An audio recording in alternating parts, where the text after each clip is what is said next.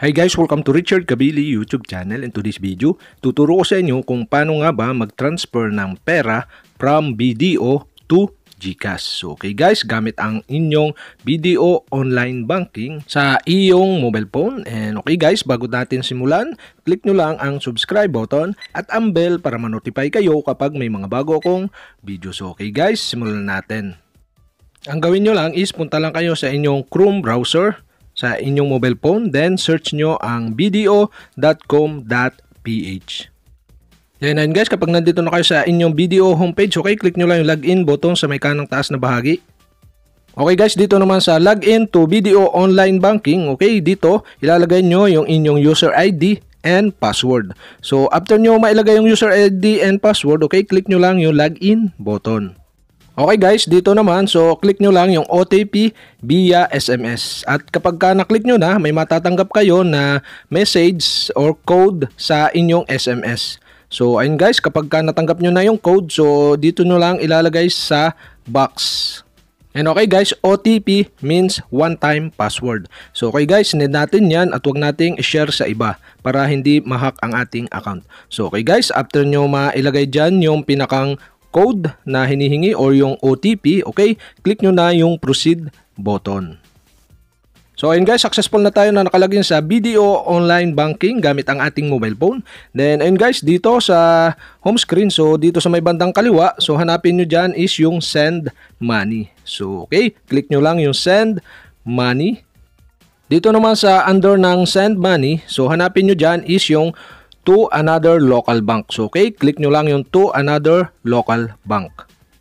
So ayun guys, dito naman sa enter template, so ayun guys, meron akong dati ng transaction. So ayun, ang pipiliin dyan is enter without template.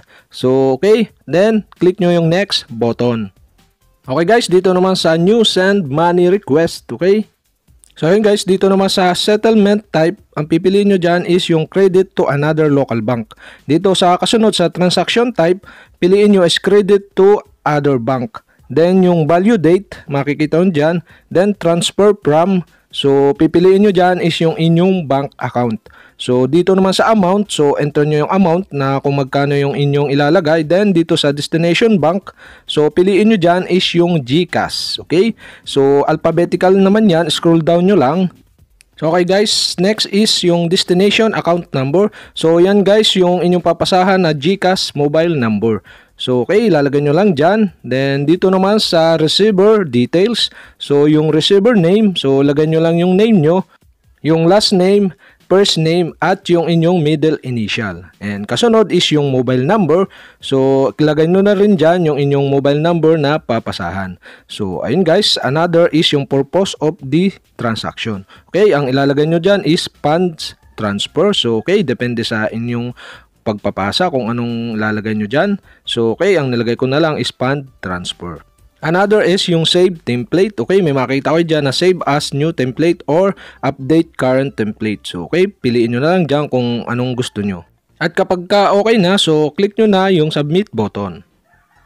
Tapos may magpa-pop up, then makikita nyo dyan yung mga information ng inyong ipapasa or mga information ng inyong transaction.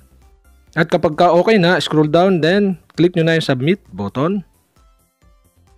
Then another pop-up, then dito hingi uli ng OTP or one-time password. So okay, ang gawin nyo lang, scroll down nyo lang uli yung pop-up, then may makita kayo dyan na OTP via SMS. Okay, click nyo lang siya. At ayun guys, may matatanggap tayo na SMS sa ating mobile number na connected sa ating bank account. Then ayun, dito nakalagay is we receive a send money request.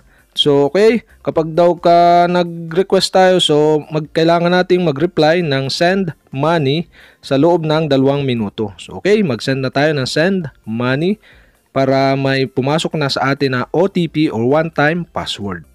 So ayun guys, enter na natin dito sa pop-up na ito yung OTP or one-time password. Then click nyo na yung submit button. So ayun guys, successful na tayo na nakapag-transfer ng pera from BDO to Gcash gamit ang ating BDO online banking. So ayun guys, sa may mga katanungan dyan, mag-comment lang kayo below. At kapag hindi ko pa kayo dyan subscriber, mag-subscribe lang kayo sa aking YouTube channel. I-click nyo lang ang subscribe button at ang bell para ma-notify kayo kapag may mga bago kong video. So yun lang guys, and salamat sa panonood.